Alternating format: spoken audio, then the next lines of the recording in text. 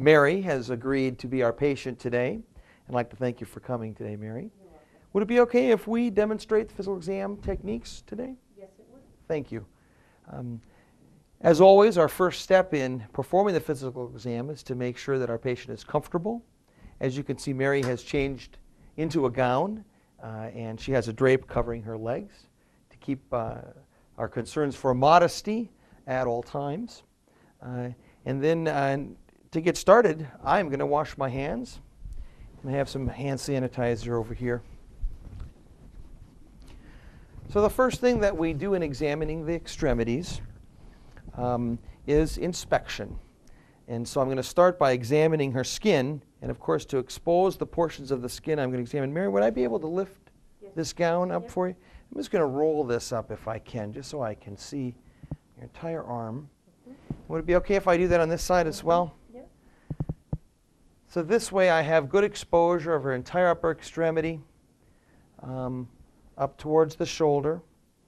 And I'm going to initially inspect the skin, and I'm looking for any scars or skin lesions that may be present on her upper extremity.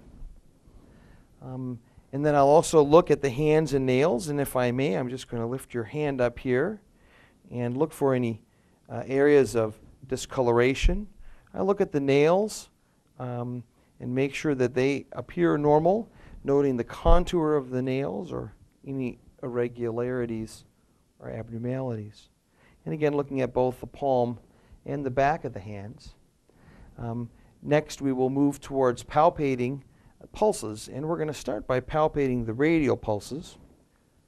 This sometimes may be done during the vital signs section, but I'll palpate both of her radial pulses in this area simultaneously using my fingers. Pulses are gauged on a 4 scale. 0 would be absent, 1 would be a very diminished pulse, 2 is normal, 3 is brisk, and 4 would be a bounding, very strong pulse. Next, I'm going to find the brachial pulse. And again, we may have examined this brachial pulse during our vital signs and checking the blood pressure, but I'll bring my finger up into the crease of the elbow here on the inner aspect. And again, finding that pulse, I feel with both sides. Sometimes your pressure over the pulse needs to be fairly firm to get down to feel the pulsations. And too firm a push may result in blocking off the artery, so you don't want to push too hard. Thank you.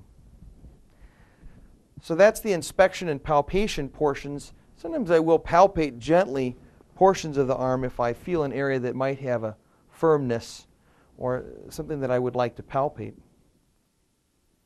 Range of motion is next, and I'd like to start at the fingers. And Mary, what I'd like you to do is I'd just like to have you lift your hands out and just open your fingers all the way, and then turn them around and make a fist.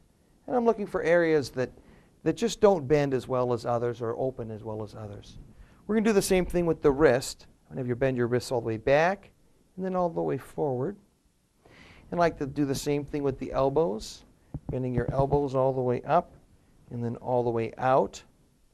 And you can see I'm demonstrating what I want Mary to do, and she just follows along to be able to test these various motions. With the shoulders, I've got a couple different motions I'd like to do with you. One of them is bringing your arms up to the sides all the way up. This is abduction, back down. And then flexion would be bringing them all the way forward. You can go all the way up high, yep, and then back down. And then the other thing with the shoulders is we check internal, external rotation. So I'd first like to test external rotation. Mary, if you bring your arms up and put them behind your head here, very good.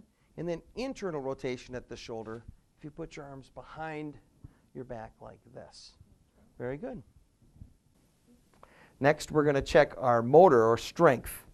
And when we do motor, the first thing we want to monitor for is involuntary movements of the muscles. And so I can observe Mary's bicep, brachioradialis, and I can observe for twitches or other involuntary motions that may be occurring.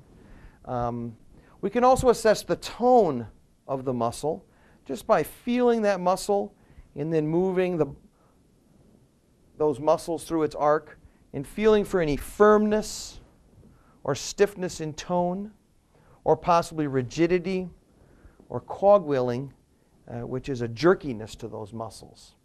And that's a nice normal tone.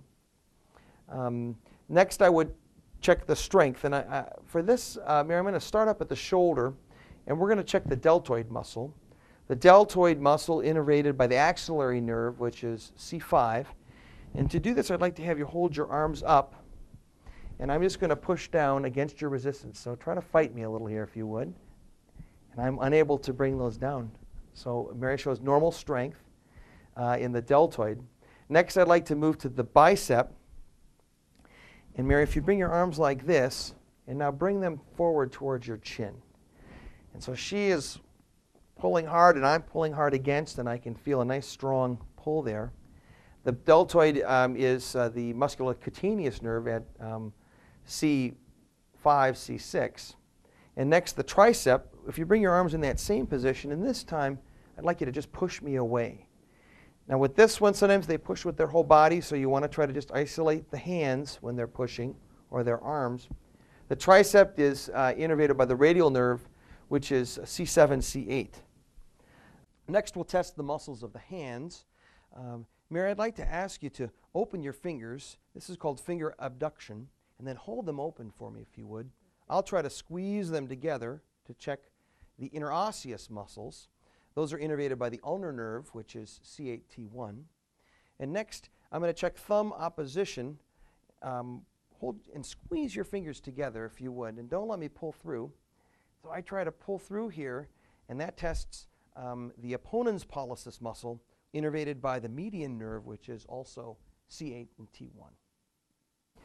When testing the strength, we use a 5-point scale to describe our findings. 0 would be no strength or movement at all. 1 would be just slight bits of movement. 2 would be full range of motion with gravity. And 3 would be the ability to move in a full range of motion against gravity. 4 would be slightly weak or diminished, and 5 would be normal as expected. So next we move to the sensory examination. We're going to start the sensory examination by testing light touch. And again, Mary, I'm just going to make sure we adjust these shoulders and the drape, or the gown, excuse me, to make sure I have good exposure of the areas I want to check. And I'm going to ask you to close your eyes. I'm just going to light touch parts of your skin and let me know if it feels the same or different on the two sides. I'm going to check here, which is top of the shoulder. Same. C4. The lateral elbow. Same. That's C5. Here. Same. The thumb would be C6. Same. Middle finger, which would be C7. Same. Small finger, which would be C8. Same. And the medial elbow, which